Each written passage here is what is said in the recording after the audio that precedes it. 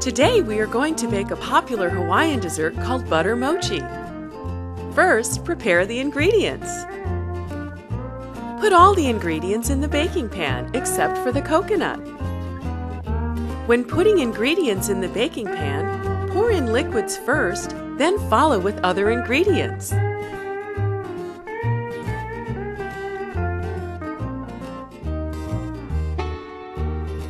Set the baking pan into the home bakery. Select the cake cycle, then push the start button.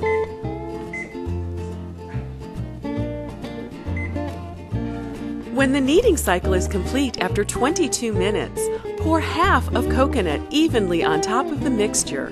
Be careful, as the baking pan is very hot. Close the lid and continue baking.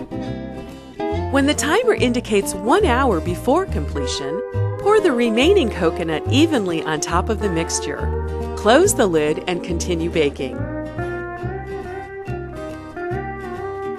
When baking is complete, pull out the baking pan and let it cool. After cooling, remove the butter mochi from the baking pan and transfer to a plate.